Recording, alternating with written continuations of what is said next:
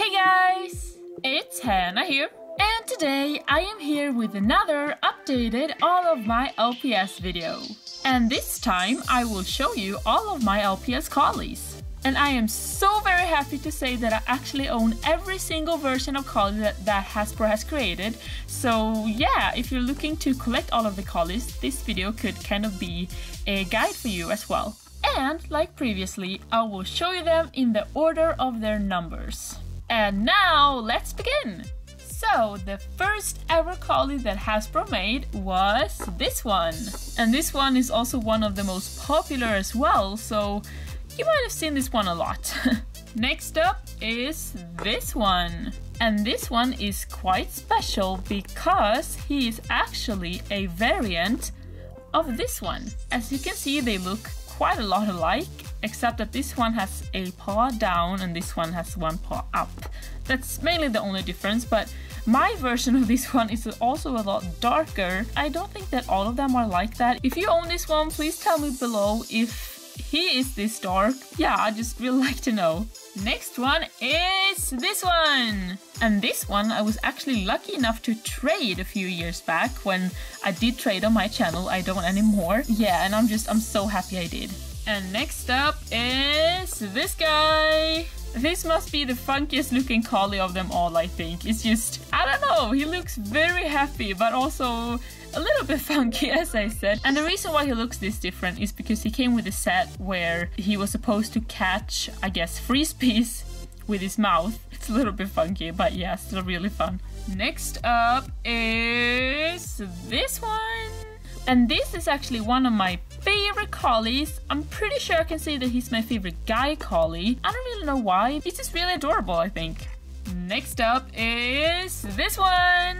This one is pretty unique out of the Collies because, well, as you can see, he's all white or kind of grayish white. And there's no other Collie like that, so I think that's really cool.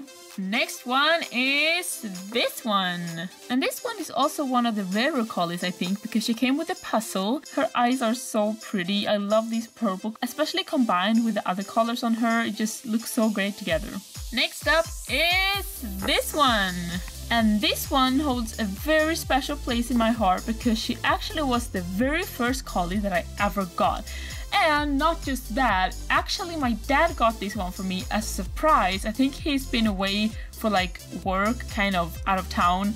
And then when he came back, he had stopped by a store where they sold LPS and he got this one for me. And I was just so surprised and so happy when he got home. Back then, I wasn't a very big fan of the Collies. It's not like I love them or anything, and not like I do now. But I remember how this one really just grew on me, and I just loved her more and more the more I played with her. I've had this one for many years. She is actually one of the very first LPS that I ever owned. As I said, this one is very special to me. Next up is this one. And this is my absolute favorite Collie out of them all. I just love this one. She is so pretty. I don't really know what it is about her that makes me love her so much. I mean, she got this kind of highlights in her fur. I think that's really unique and very pretty.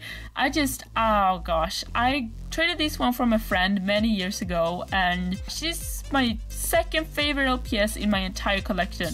That kind of says a lot. Next one is this one.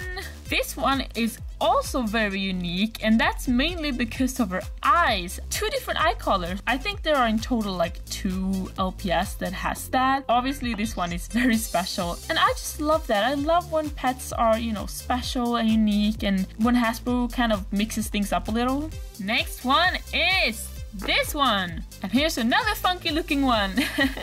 Yeah, obviously this one was released when Hasbro kind of experimented with the flat eye thing, and they did one color with flat eyes, and it's this one. It's a little different, but it's still, as I said, it's kind of a funny look, especially with the tongue sticking out there. It makes it look really silly. Next one is this one.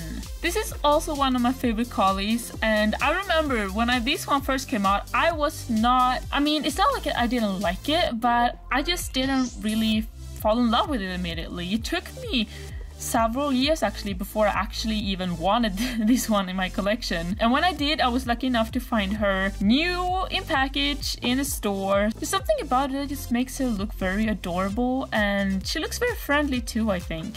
Next up is this one! And this one is very awesome, I think. And mainly that's because she's all purple. Not a lot of pets are. She's got some obviously white detailing and such, but mainly she's purple. And I guess that's why I used her kind of as a crowd pet in my video Dr. Thompson's Spooty, where all the pets turn purple. So this one was kind of a perfect choice. Next up is this one. And this is one of those pets, for me at least, where I just can't decide if this should be a boy or a girl. I just can't decide. If you have decided for yourself, if you think this is a guy or a girl, please tell me what you think in the comments below, and maybe that could help me out. Next up is this one.